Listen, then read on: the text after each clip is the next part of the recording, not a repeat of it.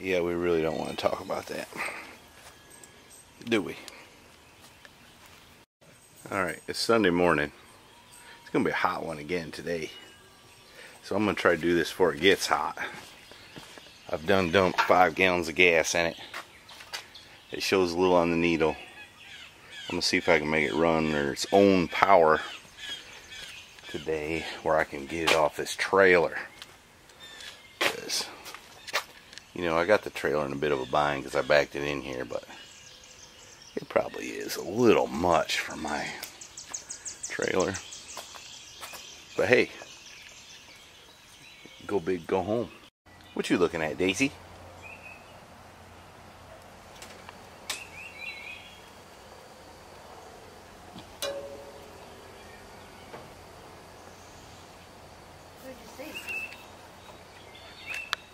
Alright, here's why people bring me quadrojets.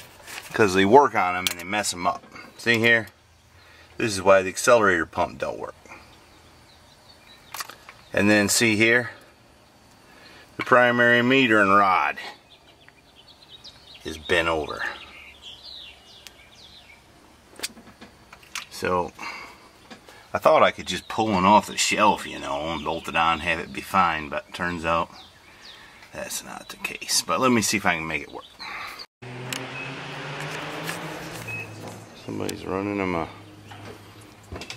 ain't sure what that was. Huh? Diesel making lots of racket. I got the carburetor back together and now it idles and runs like it's supposed to. So I think what I'm going to do next is pull it off the trailer.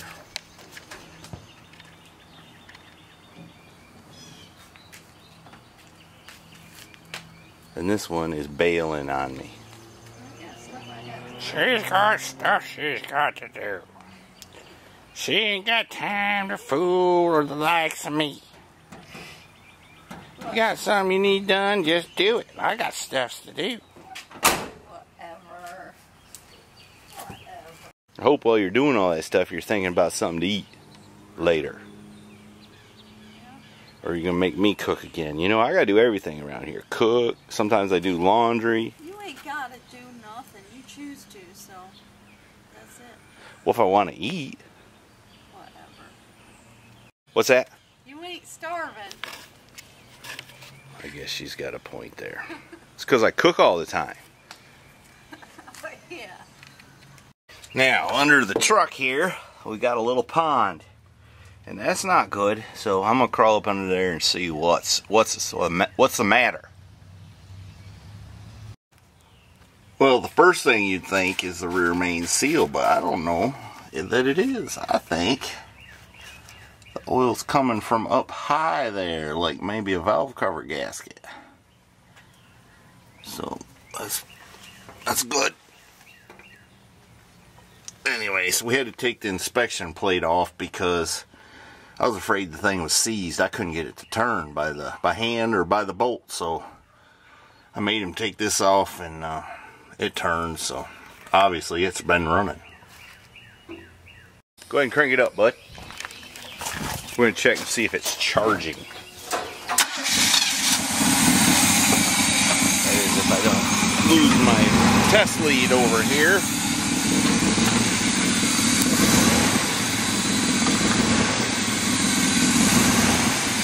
Let it idle. $14.5 at idle. A very low idle. It's kind of cold. Well, as cold as it gets on a hot day. But I think it's going to be alright. It's making weird noises because the exhaust muffler about fell off and the air pumps are hooked up but not hooked up. And it's got 2 air pumps. 2, count them, 2.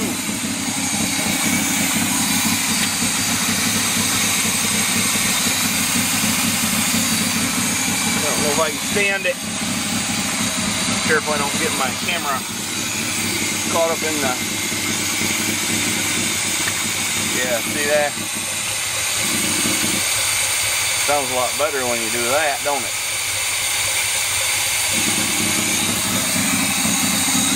Anyway, it don't have no oil pressure gauge or nothing, so the oil light ain't on. That's all I can tell you.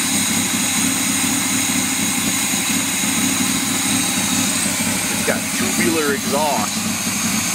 It's an 87 454. Alright, the young man's over here. He's been doing a soap carving. I asked him what he made. A smaller bar of soap. And he said, yeah. It sort of looks like something. Oh, if you're wondering what I'm doing on the truck, I'm wiring up the tachometer. And I'm double and triple checking. That's why it takes so long. But soon, folks, soon it's going to be able to fire up. And I'm looking forward to that glorious day. Aren't you? Yeah. Whew, thank God for air conditioning. Well, the young man who owns the truck out there came by. We're not going to use his real name. We'll just call him Walt. He's, we got another satisfied customer, I guess. He got to drive it. He's pretty excited. I'm pretty excited, too. I knew you were excited. You know, sometimes us old car guys got to look at ourselves like an old car, old truck evangelists. We got to spread the word. We got to do a little preaching, because you know what's going to happen, folks? This sport will die. If everybody sits around the house, plays video games, and only thinks about Call of Duty and Minecraft and whatever that other stuff is, you know, they ain't going to know how to turn no wrenches or know nothing about no 454 or 350. You know? Think of the stuff that could be lost. So guys, get out there, tell the young'uns about these old trucks, help them buy it. If they don't know how to make it run, help them make it run. Do a good deed. Don't be a jerk. Yeah, and go to Mrshevyshevy.com and buy a hat or a shirt. And ask her if she'll make some art or something. Trying to get it in my shed. I ain't got no room in here.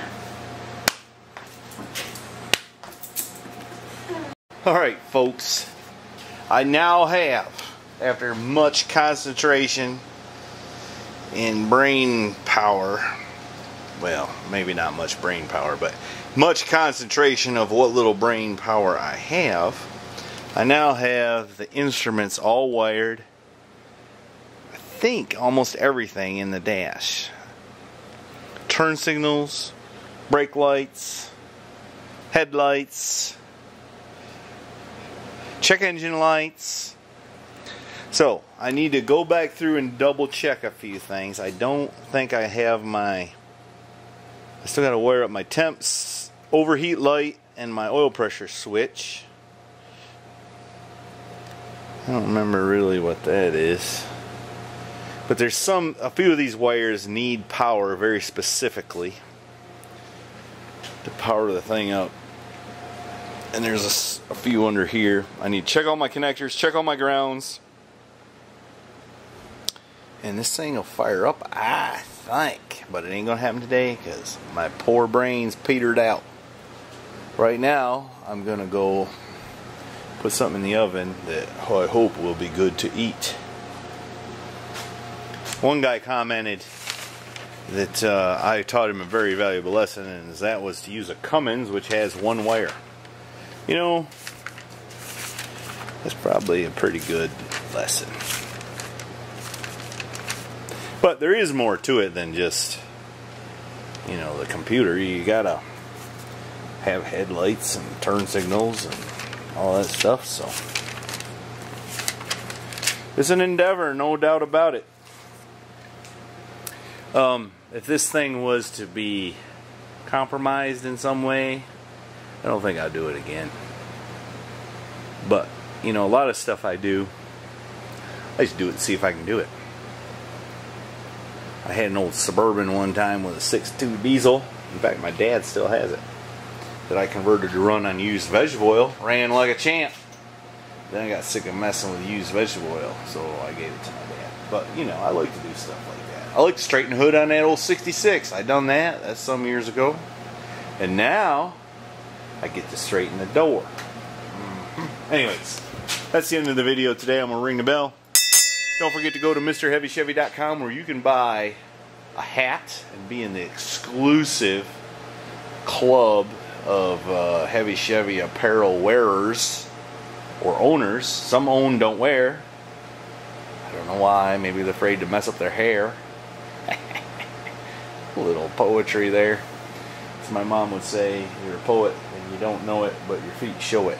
I don't know how that applies. But anyways, that's all, folks. I know when to shut up.